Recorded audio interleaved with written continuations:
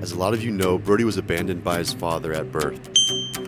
So I adopted him and I raised him as my own son. I became his dad, and I was the only father figure he ever knew. As he entered his teenage years, he started making thirst traps on TikTok. I supported him fully on his journey to become a pet influencer. Brody, the golden doodle, and his buddy Cliff started going viral during the quarantine. They've since completely blown up. We're talking about Brody, the 80-pound golden doodle. Brody is a social media sensation. Brody's a huge deal on TikTok with more than 6.5 million. Brody did it. Somehow he became one of the most famous dogs in the world. And guess who came back? It's Papa. This is the first time Brody's ever met his biological father. Dad, it's your dad. Brody was so excited to meet him, but Rusty really wasn't.